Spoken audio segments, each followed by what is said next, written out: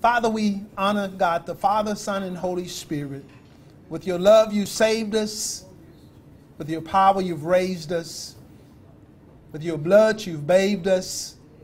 With your mercy, you forgave us. And with your grace, we thank you for your new life more abundantly. Guide us today to give to you more cheerfully, obey you more willfully, serve you more skillfully, pray to you more tearfully, and respect your commandments more fearfully.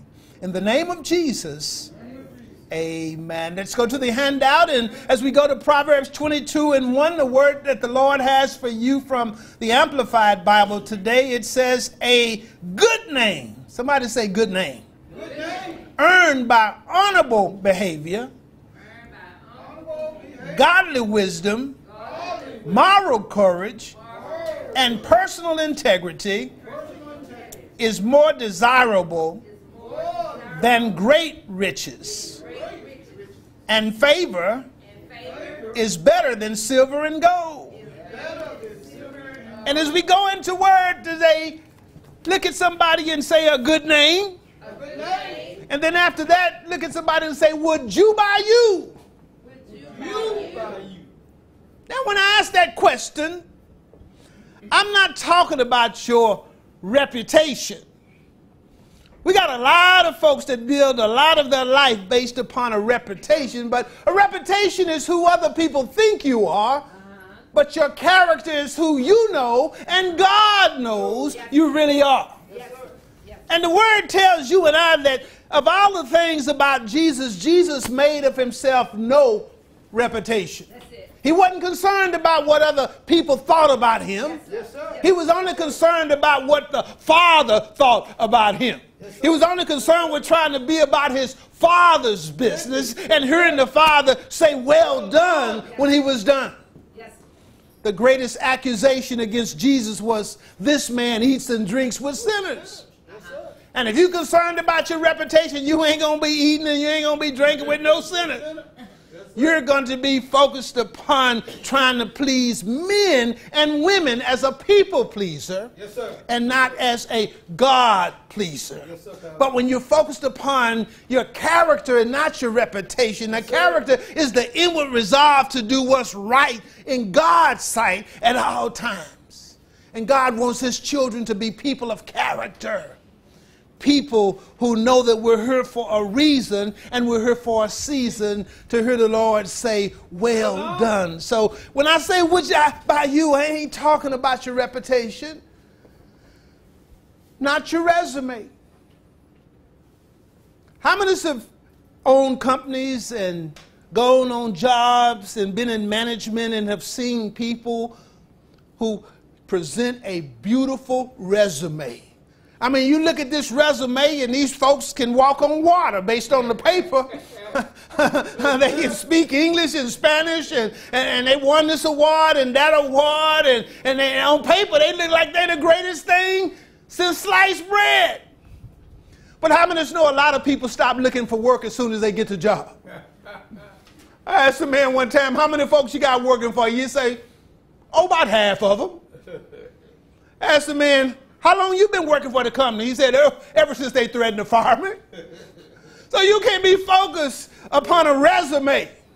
The real test is what you're going to do when you have the opportunity. When the going get tough, the tough get going and get growing and get sowing. Not your wrapping paper. Yes, sir. Yes, sir. We got a lot of folks in our generation have put their total focus on wrapping paper, yes, sir, and not the gift.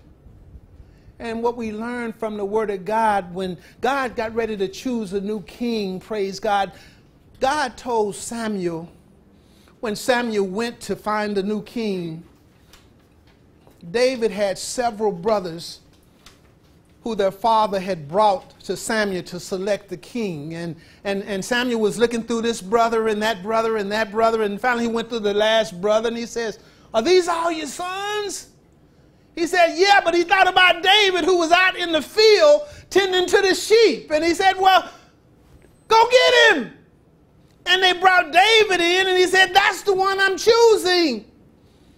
God has chosen David because man looks on the outside, but God looks on the heart. Yes, sir. Yes, sir, Pastor. And God wants you to understand that in the world that we're living in today, where the world is focusing on wrapping paper. You've heard me teach on many occasions. You ask the person who's unenlightened, I got somebody I want you to meet, and what's the first thing come out of their mouth? What they look like? How do they look, Pastor? Yes, sir.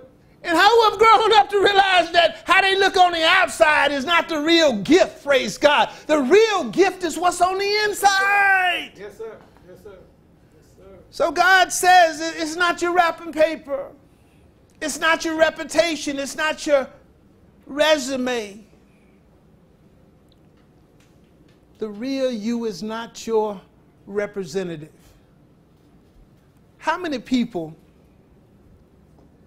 have been in a relationship and you've been with that person for a long time, but you realize that the person that you met was the representative and not the real person? Yes, sir. Yes, sir. Amen. People love to ask you in relationships, especially when you're starting out. One of the questions that people love to ask you is, what do you like? And you know why they ask you, what do you like? Yes, sir. Because for a season, they're going to try to be what you like. Yes, sir. If you love the Lord, they say, well, let me go buy me some church dresses and get me some hats and learn how to say amen and give me a Bible.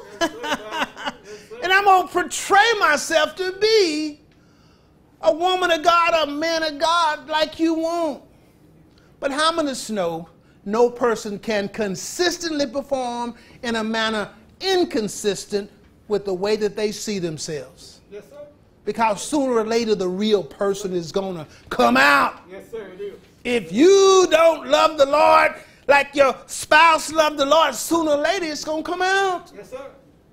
If you don't want to go to Bible study like your spouse wants to go to Bible study, sooner or later it's going to come out. Yes, sir, Pastor. And God is asking today, would you buy you? And let's stop pretending like we're somebody that we're not. Yes, sir.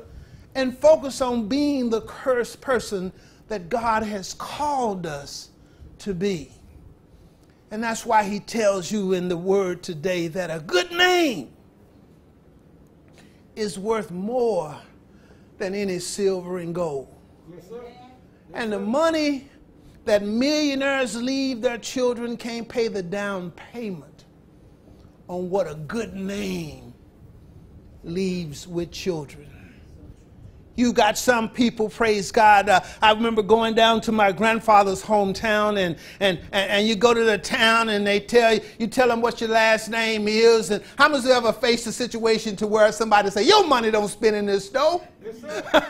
I remember what your grandfather did, and I remember what he helped me to do. And praise God, good name can last from generation to generation. And some of us are still being blessed on the good name that our parents and grandparents left for us. Yes, sir. And we need to treasure a good name.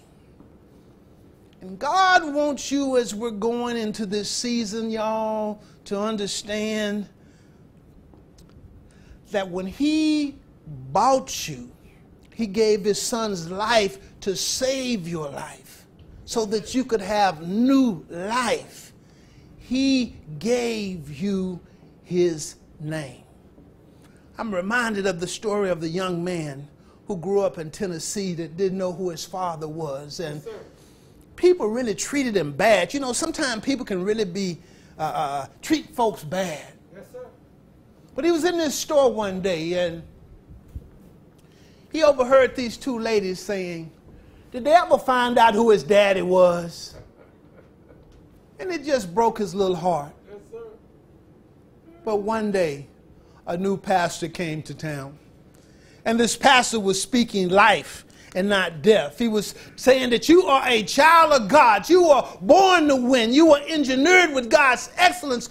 You are endowed with God's seeds of greatness while you are somebody. Yes, sir. Yes, And he enjoyed the sermon so much he came back the next Sunday. Yes, sir. But when he came back the next Sunday, he got so caught up into the sermon, he forgot to leave early. And as soon as the church was over, he tried to run out before the people could see him, but there were some folks in front of him and behind him. And that young pastor ran down to catch him and said, "Whose child are you?" And everybody in that little church turned around to see what he was going to say. And the pastor said, "I know the resemblance is unmistakable. Why, you're God's child." Yes, sir. Yes, sir. Now that's a great heritage. And he swatted him on the behind and said, "Now go live up to it." And Bert Hooper said that was the day he became the governor of Tennessee. Amen. Amen. For the first time in his life, he saw himself as he really was, a child of God. Do I have any of God's children in here who, no matter where you are right now, God created you in his own image and you were born to win? Yes, sir. Yes, sir. You're engineered with God's excellence and you're endowed with his seeds of supernatural greatness. And God is expecting great things from all of his children. But the question is, whose report will you believe? I'm believing the report of the Lord. Amen. I'm believing God don't make no junk. Yes, sir. I'm believing God don't make no extra. I'm believing everything that he made was just not good, but the word says very good. Yes, sir. Yes, sir. I'm believing I'm somebody. Yes, sir, Pastor. There will never be another one like me. Yes, sir. And I'm not going to try to live my life trying to be like nobody else. How many know everybody else is taken? So you might as well do you. But do you the way God created you to do you. Yes, sir. Not the way the world tries to do you. Yes, sir. You've got a picture in your handout of a young lady who I met at the Arboretum, and she was sitting down, and we had this nice conversation, and she was sharing about her life, how she's a real estate broker and a young mother, and her husband, he works in a manual job. And the beautiful thing about this young girl, she was saying now, you know, because I got a young child and my career is booming, I did one thing. I made a decision to cut off my hair. I was spending too much time at the beauty salon. Sometimes I was at the beauty salon for 6 hours and 8 hours getting all of these hairdos done. And then they wanted you to come back the next week and get your nails done and all of this stuff. And finally one day she said, "I'm going to do me." Yes, sir. Yes, sir. And when she made the decision and she went to her husband and cut all of the hair out, she went and she looked before her husband, and the first thing he did was kissed her on the forehead and gave her the biggest hug he could ever give her and said, "Thank you. I've been waiting for years for you to realize how beautiful you are. Yes, sir. That you don't need all that stuff. Yes, sir. I love you just the way you are." Yes, sir. Pastor. Yes, sir. I had a lady appointment with the barber yesterday, and I had to tell this barber now I don't like to wait. Because when you go in a place where there's a barber shop and beauty shops in the same place, Yes, sir. sometimes you can't even breathe. And I'm going like, "Dude, what is this smell in here?" Well, these are the folks that's getting their nails done, and in order to do their nails, they got to put formaldehyde. You mean embalming fluid on your hands? Yes, sir. Yeah, to kill the real nail so they can stamp the fake nail on top of the real nail and shave it down. And I'm going like, who in their right mind would kill something that's already growing? Or do I need to turn my back? I came with an amen already with me. And put something fake on there Yes, sir. when all you got to do is do you. Yes, sir. And again, when you talk to most men who are married, if you try to say, "Ladies, you're doing it for your husband," you're not. Because most men gonna tell you, "Baby, I love you just the way you are." Amen. You're spending 6 to 8 hours every 2 weeks putting stuff on, when the man that loves you ain't going to just love the white part of the bread. How much know he going to love the crumbs too? Yes, sir. Yes, sir. And that's what real love is all about. Yes, sir. Yes, sir. And God is challenging all of us, not just women. I'll get to the men in a second. To understand, y'all, that when you have a good name, praise God, it's first of all, you receive that good name by honorable behavior. Yes, sir. Yes, sir. And honorable behavior is when you trust God even when you can't trace God. Yes, sir. When you make up your mind to say, God, you are the one person in my life that will never leave me nor forsake me. And I'm going to put my trust in you, that where you guide, you're going to provide. Anybody believe that? Yes, sir. And I know some don't want to receive it. Yes, sir. Because, you know, instead of going less nowadays, we're getting more nowadays. I was leaving that place yesterday, and a lady had so much hair in the basket. I said, what you going to do with all that? You're making the Lion King get jealous.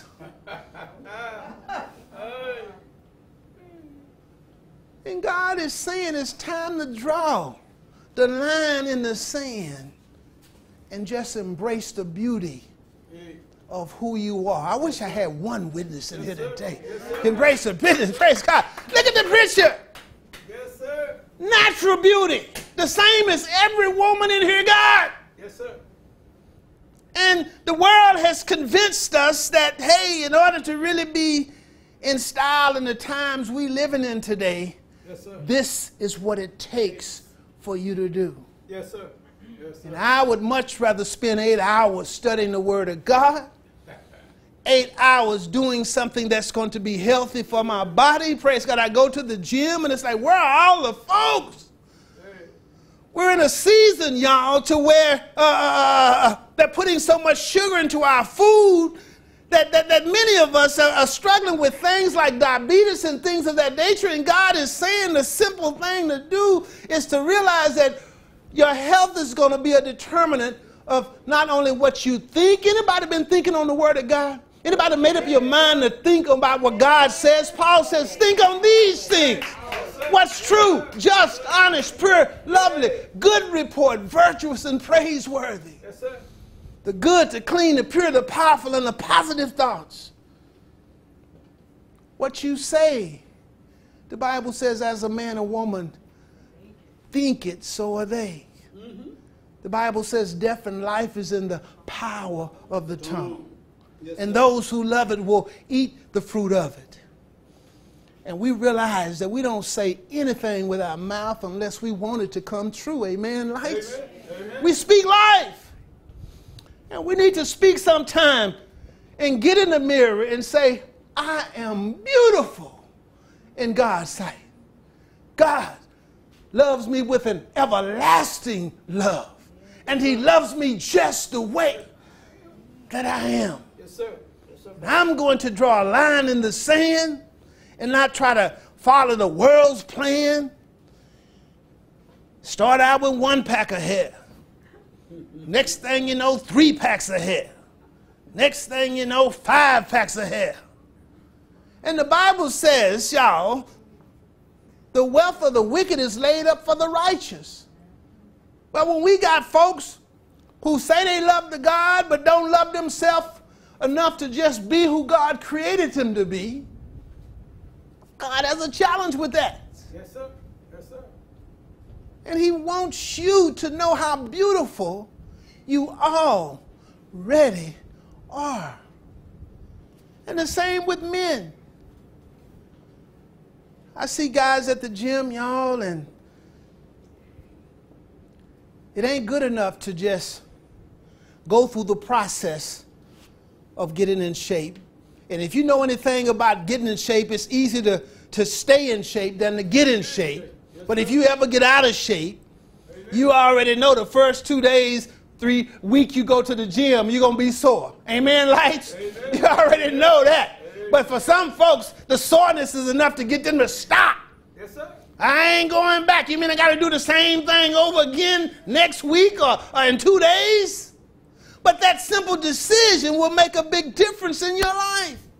Oh, you may not tell the difference right away, but I guarantee you, when it comes to doing the things you're supposed to do, if you stick with it and stay with it, Amen. it's going to make a big difference in the quality of your health. Yes, sir. My man told me one day, he went to the doctor and he did a stress test, and he said he was determined to go from awful to terrible. And as soon as he got to terrible, he got off that treadmill, and the doctor said to him, "You'll be glad to know you're in great shape for a 72-year-old man." And Zig Ziglar said, "But doctor, I'm only 42. And he said the first day he went out to jog. His wife got him some new jogging suits like a good wife would do if you're going to change your way of living. And he said, I jogged the whole block and I got tired. But he said the second day, I jogged a block and a mailbox. Yes, sir. And the third day, I jogged 2 blocks. Yes, sir. And then one day, a few years later, when he had got his weight down to a healthy size, and he said, I was out there jogging, the birds were singing, the wind was blowing, and I'm feeling so much good because I'm not carrying all this luggage that I've been carrying. Yes, sir. And it came to me, I'm not paying the price for doing this. I'm enjoying the benefits. How many know it's a beautiful journey? It's a beautiful journey. Oh, we went through COVID. And then any of us pick up a little COVID 5 or 10 doing COVID, praise God. I remember some suits I'd put on, like last year with this little suit. I tried to put it on and it's like, I'm going to wait on this suit. But after doing the things I'm supposed to do, you get to a point to where you're not paying the price. You're enjoying the benefits. Amen. Amen. And I challenge everybody in here today that whatever God tells you to do spiritually, praise God, you don't pay the price for studying His Word. You enjoy the benefits. Mentally, you don't pay the price by keeping your mind stayed on the Lord. You enjoy the benefits. Physically, you don't pay the price for working out. You enjoy the benefits. You pay the price for not working out. Financially, you don't pay the price for paying your tithes. You enjoy the benefits. Yes, sir. Amen. Because you can't be God-giving. That's right. In a family, you don't pay the price for praying together and studying the Word together with your family, because a family that prays together does what? Stays together. You enjoy the benefits. Yes, sir. Yes, sir. And God is challenging you today to buy yourself, because He's already bought us. And everything that we need to live life more abundantly is in His Word. He wants you to look good, y'all. But when you read 1 Peter 3, it tells you what makes a woman special in God's sight. Somebody help me out. Did God say it's your hair? No. Didn't say your hair? What about the gold jewelry that you wear? What about the fine clothes that you wear? Didn't say any of those things. Somebody help me out, ladies. What did God say makes you special in God's sight? It's in your handout. Quiet, gentle spirit. Which is of great worth and great value in God's sight. And sometimes guys be saying, when ladies come home from 8 hours at the beautician and they got a no-touch zone with the hair. Don't you touch my hair. Don't you touch my hair. I make love to you, but don't you touch my hair. It's like, what is more important, me or the hair? And I'm trying to laugh us into the reality of how the world will get us on a program. And if you ask your husband today, most men gonna tell you, I love you just the way you are. Amen. Don't go changing trying to please me. Amen. I don't want to have to work that hard. Thank you, Barry White. I love you just the way you are. Yes, sir. Because the real value of a man or a woman is not on the outside. It's on the inside. Give God praise if you can receive that. Some folks say, I don't care what the pastor's saying. I'll be the Lion King. And sometimes you see folks, y'all, and it's almost sad. When you ain't bought no house, you won't even have no car, but you're going to go spend several $100s on your hair. I'm at a thrift store. No, this woman don't make but minimum wage. And I'm like, wow, what? I see you got your hair changed. I say, yeah, I got it changed and had so many colors in there it looked like the rainbow.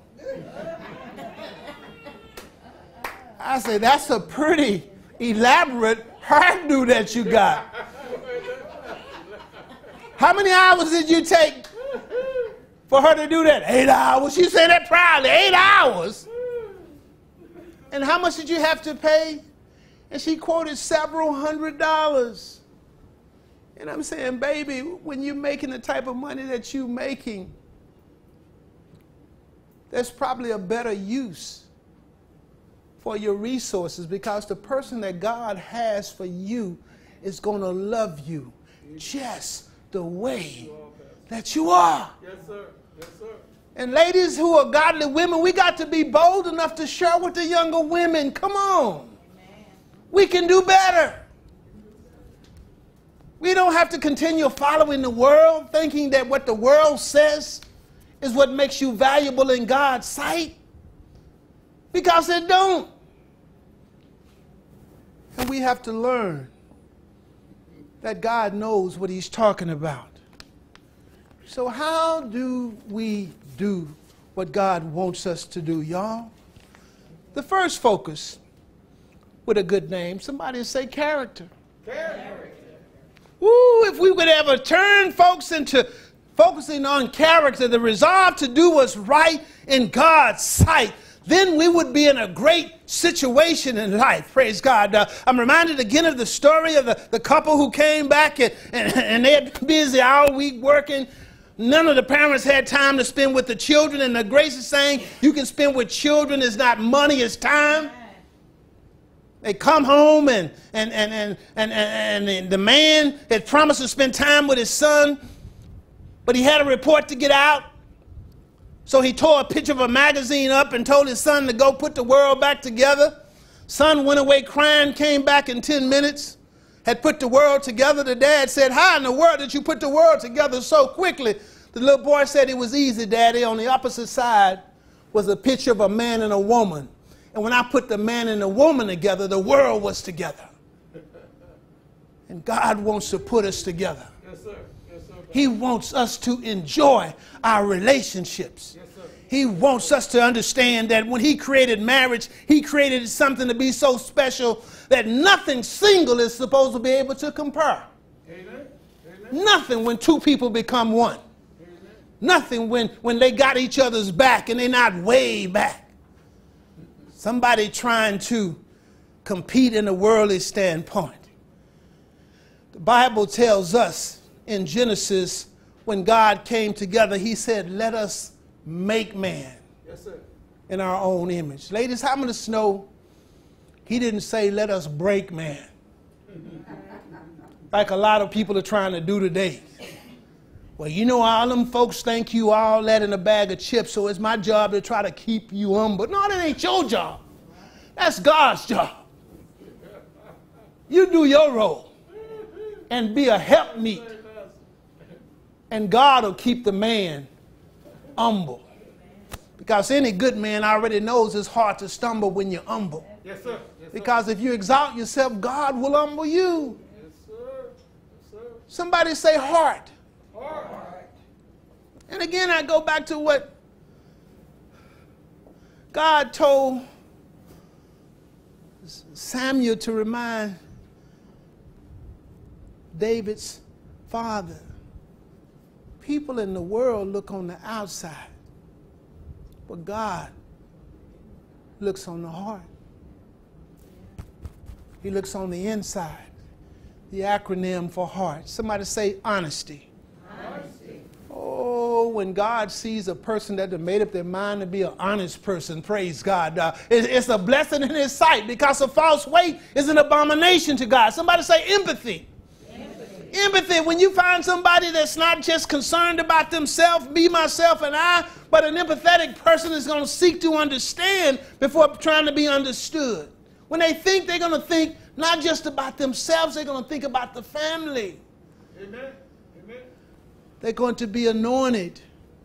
And that's when you've got something special, when you've got somebody that's got the power of God flowing in their life. And when we get with God and God takes us from all of me and none of God through some of me and some of God to all of God and none of me, we receive the anointing of God to where we're able to do the things that Jesus brought us to earth to do.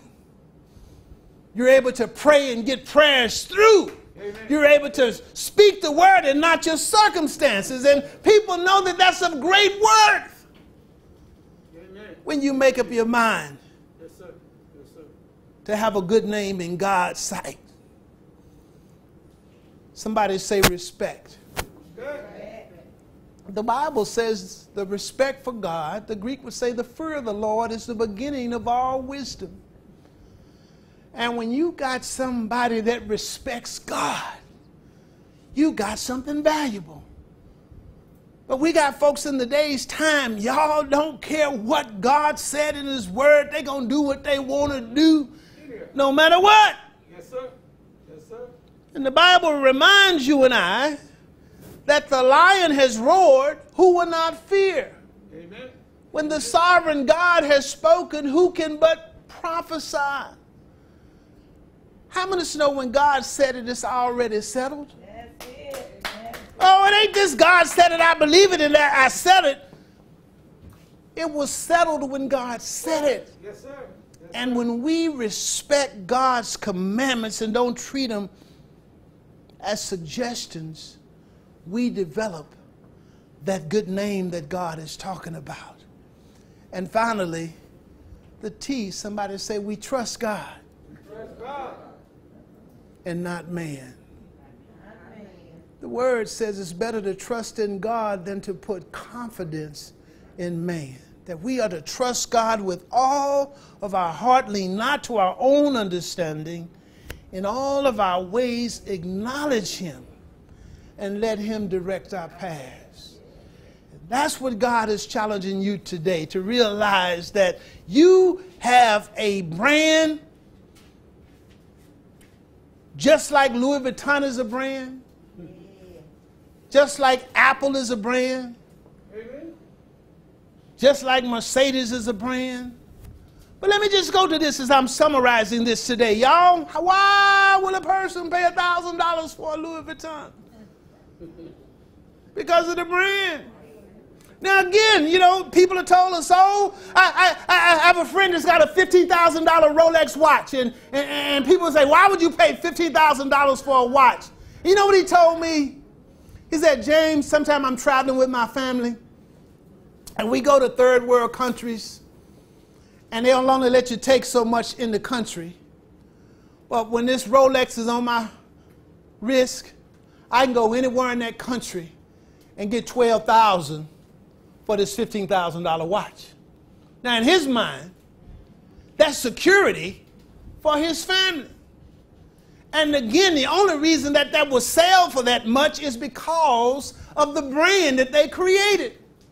And God is telling you today that you are a child of God. And you are the very best that there is in the world. Amen. Amen. And when you are the very best, how many know you don't need to settle for less? Amen. Amen. Amen. Because you are a child of God. If you can receive it, give God praise today.